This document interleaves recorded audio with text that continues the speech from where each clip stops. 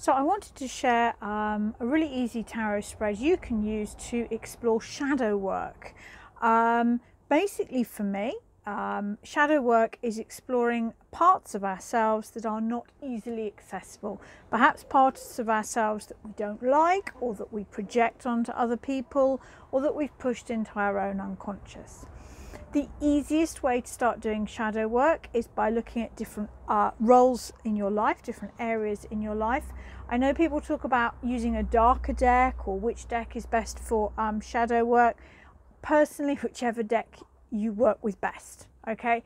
I just think this is difficult, so using the deck that you most understand is the wisest way.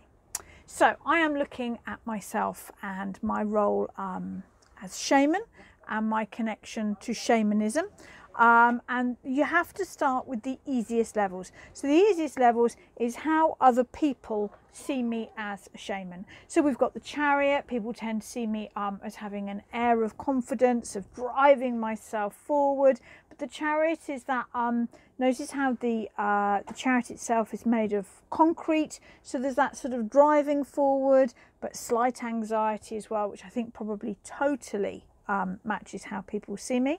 The Two of Pentacles, very much in the moment, playful, juggling, reacting to the moment. That's definitely how I work as a shaman.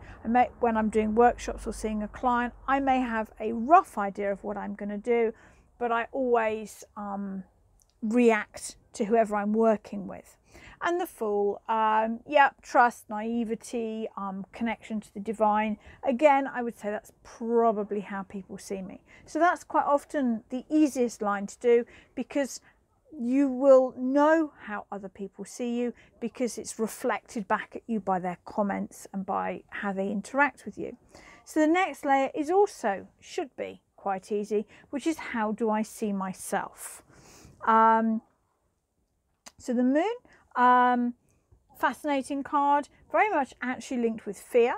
I've had some difficult experiences as a shaman. I'm always a little wary that we're dealing with interesting forces, but also the intuition, the psychic awareness, the blessing in those little yods that are falling from the moon. So yeah, that's definitely, you know, complex is how I would say it. We have the Page of Pentacles, the perpetual student. I love shamanism. I love Norse shamanism.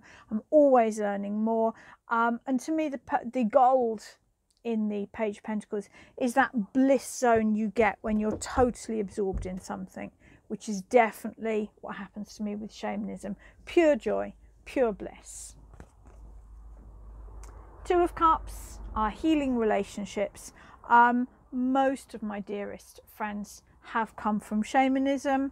They, when you do shamanic work with somebody, you connect on a healing, on a soul to soul level, and the work heals both of you, whether that's students or clients. Totally get that.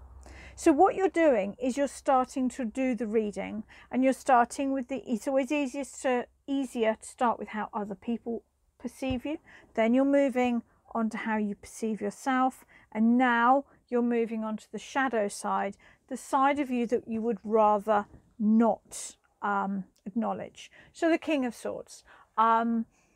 When it comes to shamanic stuff, I don't feel particularly wise. Particularly in my Norse tradition, I know there are a lot of people out there that know a lot more than me, and I know most of them. So it's interesting there, the King of Swords. It's nice to consider that perhaps I do have a depth of wisdom that I'm less able to take account of. The Three of Swords, I can get that. I'm probably reading, if you're doing this for yourself, I advise you to take a lot longer doing it. Obviously my job is to look at other people's shadows, both as a shaman and tarot reader, so I'm blasting through it really quickly. It has been noticed that I don't really share my true emotions with many people, that I'm very good at connecting with people on a soul to soul level, but perhaps not very good at actually talking about how I feel. So I'll go for that. 6 Pentacles, control. Okay, if you check out my blogs, I'll put a link in the comments. My controlling partner. Know that your partner doesn't have to be your romantic partner. I have definitely put teachers on a pedestal in the past. My bad, not theirs.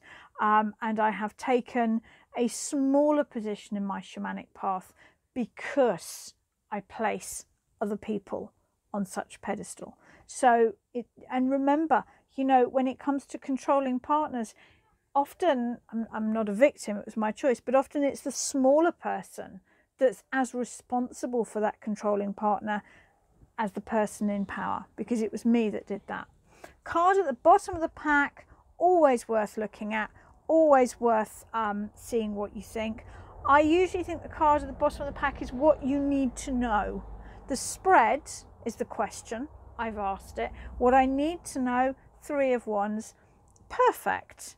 A card of success through hard work, and that sort of grounded, fiery success. So I'm going to go away and have a think about this, and I hope you give this a go for yourself and find some true reflection in this spread.